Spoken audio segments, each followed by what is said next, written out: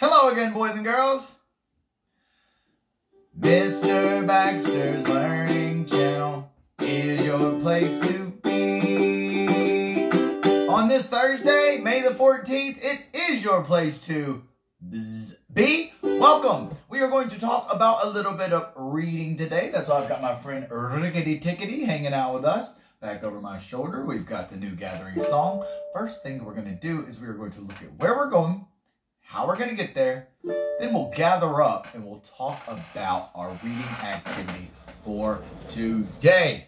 Happy to see you guys. Still repping the Golden Isles Elementary Kindergarten shirt because this is our last week of academics. All right. Next week is all about having some fun. Let's see if we can get this to focus a little bit. Not looking like it's going to want to, so what I'll do... Hey! All you got to do,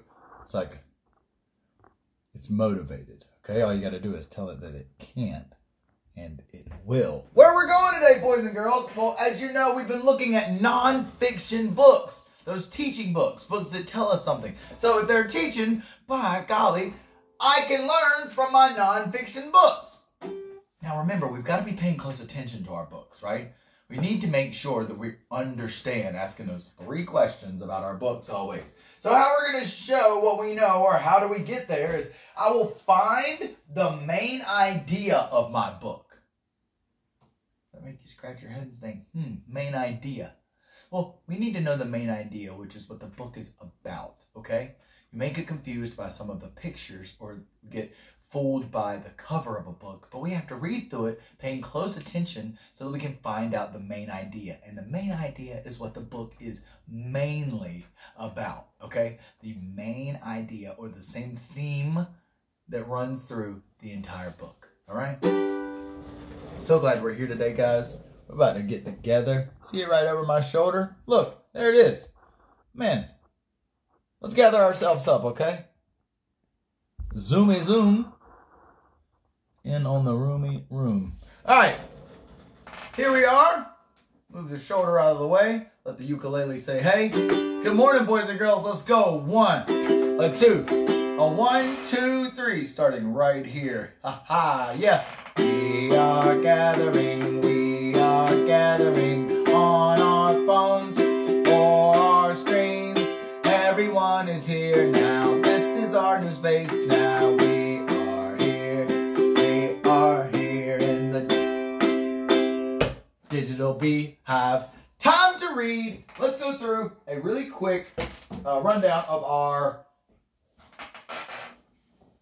anchor charts. Remind ourselves that we are reading nonfiction books. So, there's our gathering song. I'm going to get us going. I hope you're ready to come along with. Here we go, guys. We are gathering on our phones, on our screens. Everyone is here now. Finding our own space now. We are here. We are here. Boys and girls, remember we are reading.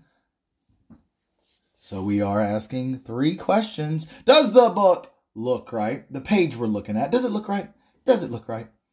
Does it sound right? You know, so are we using our ears, our sound powers? And does it make sense? Are we understanding what the book is about? These nonfiction books make us think, wow, whoa, so many cool facts happening in these books that it makes you go, wow. And then when you're thinking, wow, you're gonna, oh, goodness gracious, I'm sorry. Makes you ask some questions. Like, what? Huh? Why? Woo, what? What's it talking about? But we also know we use the fancy topic words. It's important to pay attention to your fancy topic words, guys. That's going to give you a hint as to what the book is actually about. Pictures might fool you. Topic words tell you exactly what we're talking about. So, if we really need to pay attention to what the book is talking about, then by golly, we need to use our avid reader power of really pay attention to the book. We can't just look at the cover and say, oh, there's a cool puppy on this. There's a really cool puppy on this book, so I'm going to read it because it's going to be all about dogs. And we just flip through the pages, and we're not really paying attention to what the words are saying. That's not reading, all right? That is not. That is flipping through It is a fun thing to do, but if you want to be learning from your books and you really want to be an avid reader, you got to pay attention to the pictures and the words on each page. Since we're paying attention to the pictures, and then we're going to talk about what the main idea is, we will be combining, making it extra strong, our picture power, and then talking about the book talk power, saying what the main idea of the book is. So that's where we're going, and we know how to get there. Let's end this guy, and then I'll show you kind of what your seesaw activity is going to look like today. Quick look, but I will not give it away. All right, so I'm going to shut that down, and then we're going to read a book together. I'm going to shut that so that I can open it in just a second. But we, right now, are going to read a book together. Remember, we're looking for the main idea, guys, right? So, the kind of stuff I'm talking about is, look at Fishy Tales. We know this book. We know this book inside and out. We've read through it multiple times. If you just picked this book up, though, and you saw the title, Fishy Tales, and then you saw a fish, a little clownfish, swimming out of his anemone, right? You would think, oh, this book's going to be, it's going to be Finding Nemo. I know this. This is Finding Nemo. It's all about clownfish. So then you get to, where did the clownfish go? Wait a minute. Where did even the fish go? Now, we know that the main idea of this story is actually, pardon me, that was sneeze. Achoo! Achoo! Oh, the main idea of that was I had to sneeze, and it was loud. Back to the lesson at hand, all right? Fishy Tales is not all about clownfish. The main idea of this book is not just Fishy Tales about clownfish. It's all about, the main idea of this book right here is ocean life. Animals that live in the ocean. Not just fish. There are jellyfish in here. There are sea turtles in here. There are sharks. And there are dolphins. So the main idea of our book, Fishy Tales, is ocean life. Animals in there. Don't get confused by just this cover. A cover is a great thing to draw your attention into a book. But the meat, the real stuff, is inside. So make sure you flip through, taking that picture walk, finding those words that you know, and finding words that you might need to solve with the picture to see if the pictures are going to be about something that you are interested in or you want to learn. All right, so we discussed this main idea, but you see my man back there, Rickety Tickety, is holding on to our book today. Now, just like Fishy Tales could do, this book could fool you, right? See that awesome magnifying glass zoomed in on a dragonfly? We've been reading books about insects and about how they're kind of the same or what they have in common, and we were learning fancy topic words about them and just all kinds of stuff. So I worry that you could get confused, guys, that this book right here is all about dragonflies, right? We see it on the cover, right? And it could be easy to think, well, I see a picture on the cover, but if we look at our words, it says, I use science tools. Wow. So now I see a hand, I see a bug, but it's magnified. So maybe they're talking about the tool that's on here. Maybe they're talking about the magnifying glass. One way to find out, right? Let's read and see if we can learn from this nonfiction book and establish what is the main idea. What is this book all about? All right, we ready? I use science tools. Snap word. Science, very incredible vocabulary word, and tools. So it's going to be about the tools we use for science. I use science tools. Are you ready to use science tools in the science lab? Wow, look at that awesome picture. So already in the very first picture, I noticed this is not a book about dragonflies. Not at all. I've seen a magnifying glass, and now I see some different things that look like you would be using in a science lab. So some tools. So this is not a book about dragonflies. work, use a pencil. Who knew a pencil was a science tool? Use a pencil to write down what you learn. Oh, a pencil is a science tool.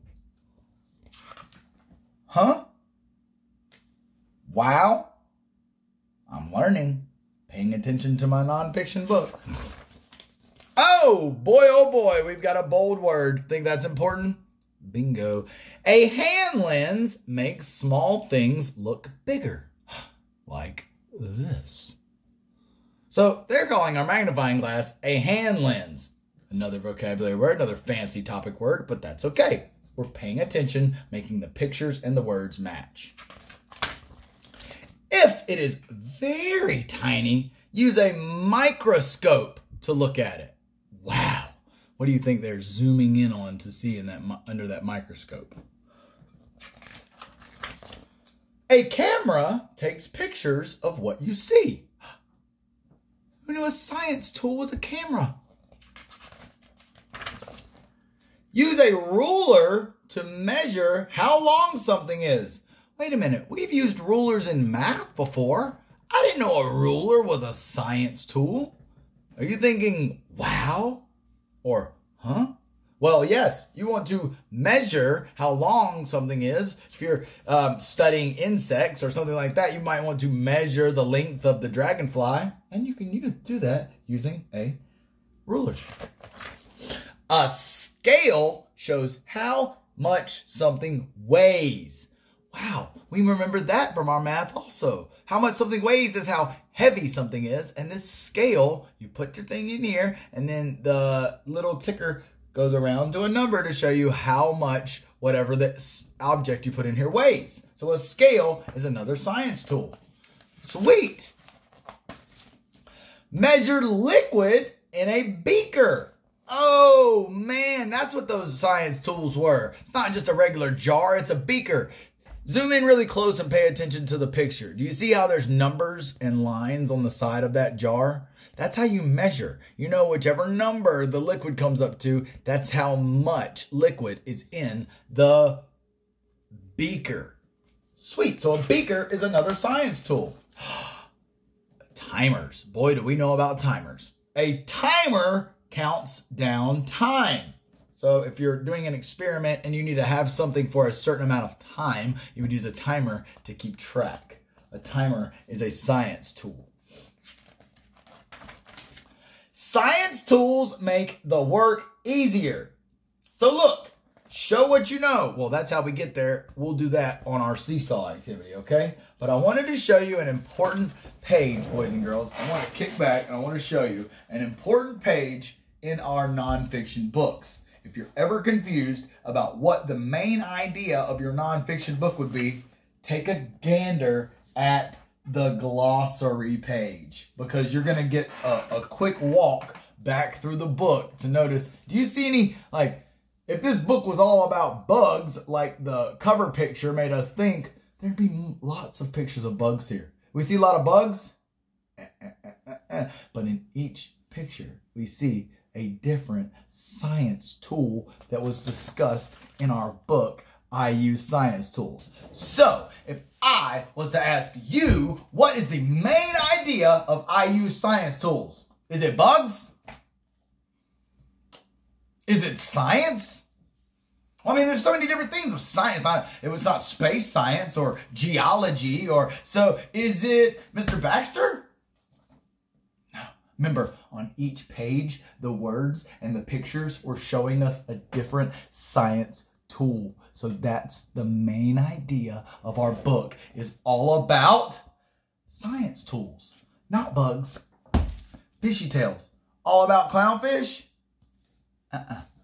These books, the cover can fool you, but the knowledge is inside. Make sure you're reading and paying close attention so that you are learning from your nonfiction books. Now, I gave you a little break on Seesaw today, okay? Because we know that there are a couple different ways that we can read books. Guys, we can read the words. We can read the pictures. We can retell a story that we already know. You know, those are just different strategies that you guys as avid super readers rocking your way through kindergarten know. So today, I'm going to give you a sheet on Seesaw, and I want you to read a row of pictures.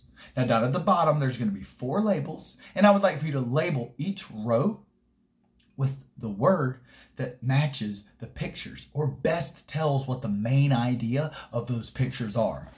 Come on, let's take a look together at what I'm talking about. Let's open up our Seesaw activity. Happy Thursday, guys. Again, May 20th. May 20th. I keep saying May 20th because it's 2020. May the 14th, 2020, here in the Digital Beehive. And here is what your Seesaw activity will look like today. Zoom on down. All right, so look, guys. Like I said, you will have a worksheet, and you will have, here are your labels. Look, up here I see a dog, a mouse, a cat, and like a hamster maybe, or a guinea pig.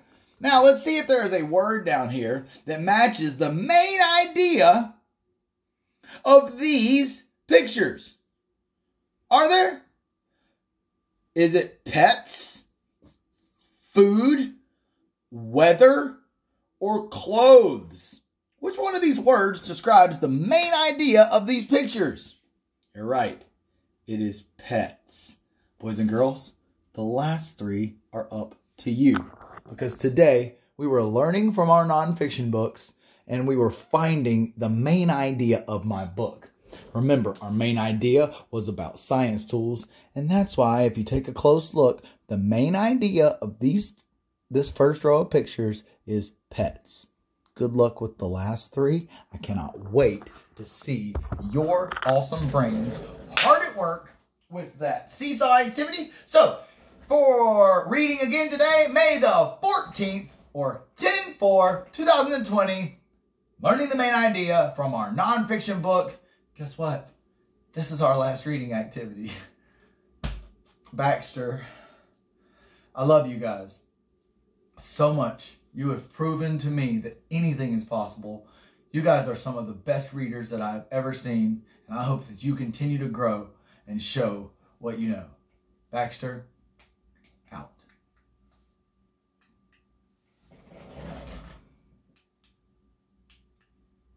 Awkwardly sitting here.